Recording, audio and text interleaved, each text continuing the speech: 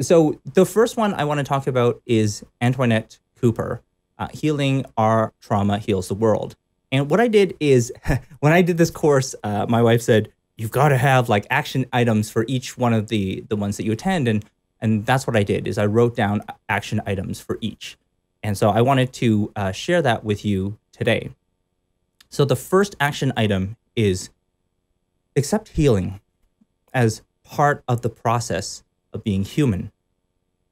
Second, allow your kids to cry and build our capacity to handle their emotional outbursts. And three, don't just go and read stuff on the internet. Commit the time that is needed for self-healing and commit the time for family healing by finding a safe community to share vulnerable stories. Now, if your experience with grandparents causes more trauma, then spend less time with them. We are not more powerful than our environment. These are powerful parenting statements that we got from Antoinette Cooper that I want to share with you today. Now, if we look at the core of reconciliation, we are dealing with trauma. And unless we come up with a vocabulary to talk about and create support around different types of trauma, it's going to continue to silence the trauma that is happening within. So Antoinette had to let go of bringing her mom along. Ultimately, you can't force someone else to transform. In this Parenting Decolonized Conference, Antoinette, in her session about trauma healing the world, said that silence is the tool of oppressors because it prevents healing. So I remember when I was a kid, maybe, I don't know if you had these, the yo mama jokes, yo mama's so fat jokes.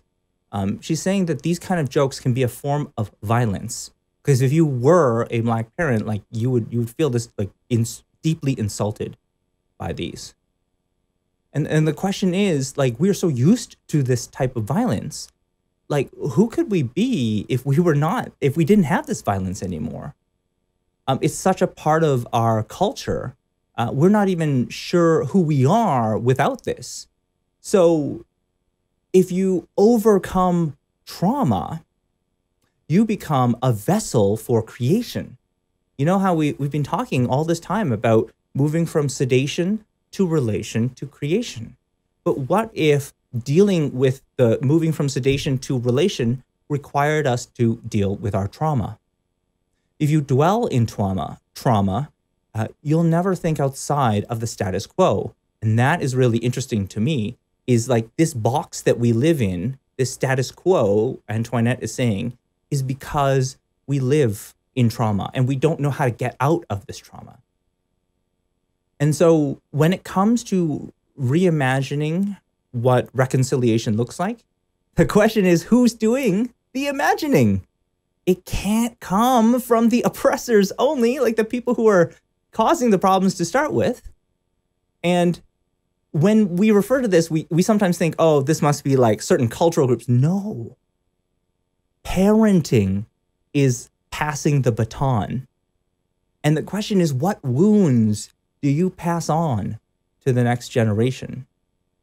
Our children cannot be their authentic selves if we, the parents, first are still traumatized. And so we have to take away social emotional healing as this negative thing. It has the same continuity as breathing in and out. It's a part of the human experience. So healing's like breathing, bringing a healthy expectation to it. It's like, hey, I need some time for my mental health. I need some time for healing. This is really good. One of the things I loved about Antoinette Cooper's presentation was that she said, healing, honestly, is a natural state of our body. If you think about it, like if we physically get hurt, let's say we have a cut somewhere on our arms or our hands or somewhere, it'll start to heal. We'll see it healing. It's a natural state of our bodies. And it's a natural state of our emotions, and it's a natural state of our spirit. It is what every part of our body wants. And so what she explained, what Antoinette explained, and this is the first session that I really it really blew me away. It's not about what are you doing to heal. It's about what are you doing to interrupt that healing. Don't suppress, express. She's saying practice repair regularly and intentionally. And I thought that was so powerful. That was so powerful. I mean, she said that if a child is crying, let them cry. We interrupt these natural ways of healing all the time. We tell kids, don't cry. Don't cry. Stop crying. But if we interrupt and we build if we look at this interrupt and we build our own capacity to be with the way that we naturally heal, we will be much more powerful in terms of our own dealing with self-trauma. Sometimes this means that we have to build up our skill set. Maybe we need to do more meditation. Maybe we need to think a little bit more before we react. Maybe it's doing journaling. One phrase that I loved from the conference was that crying isn't the hurt. It's the healing from the hurt. And so if you're crying, you're healing. So congratulations. It's a good thing. It's not a bad thing. And so how can we create, as parents, this oasis where children feel safe? We got to look for community where people are developing this capacity for hard conversations. And that's the problem. It's like, where do you go on the internet to find a community of people having hard conversations? And wounds happen not just on an individual level, but also on a collective level. Like, for example, Antoinette said the Black body was traumatized when people sat and watched the person who was hung. Suppression and control is not healthy. It cuts people off from our collective humanity.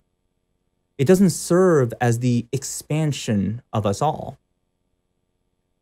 And I thought that was interesting. We need community. We cannot solve this on our own. Where is that judgment-free community? It made me think this is why we created AI parenting, is to create that community so that people could grow and learn together. Dealing with trauma will cost you, as will not dealing with it. Antoinette said she had this trauma bond that she had in her own marriage. And she had to leave her marriage in order to, it was costing her health. It was this fear of doing the work. And some of her statements were very empowering. She said, like, it's your birthright to have the resources for healing. You are worthy of healing, and you deserve healing, and it is your right to have it. And so a lot of parenting is about trauma and re-experiencing that trauma. Like, when we speak to our children about the trauma that we experienced as a child, we also need to see if that's still happening.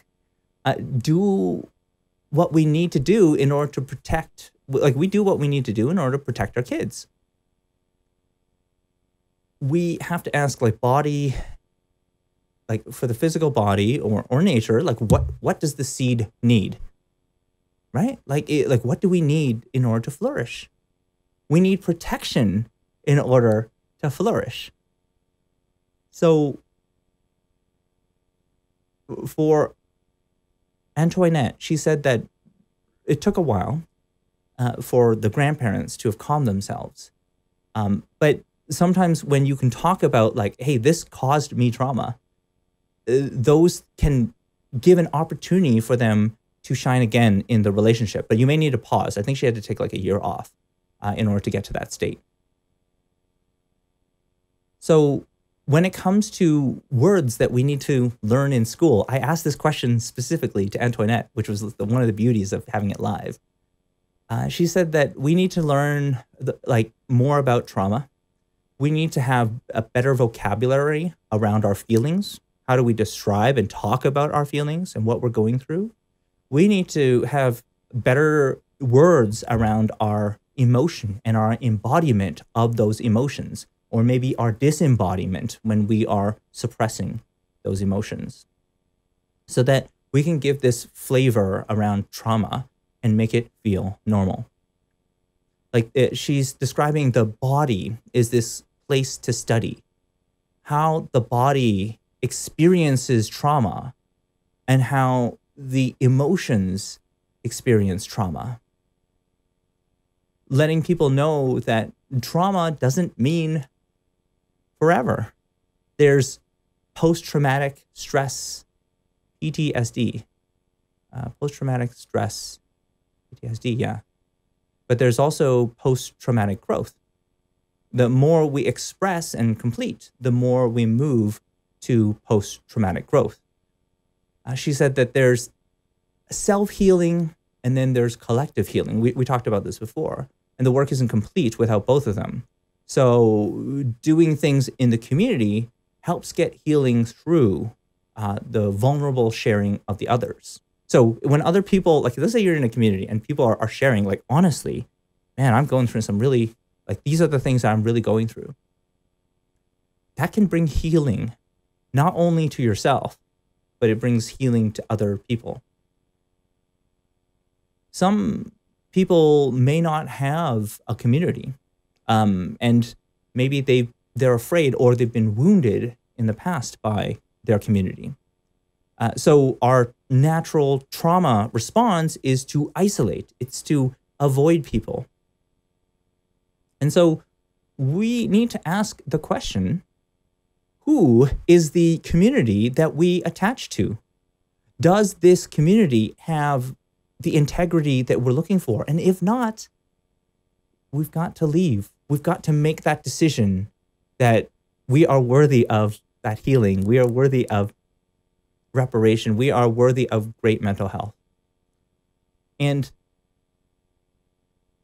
acknowledging that we, as parents, even unconsciously, are contributing to trauma through what we do and how we naturally react, how we were raised. Practicing repair and understanding what repair looks like, and restore this integrity with people. We have high expectations for people. We trust other people. We have this integrity with people.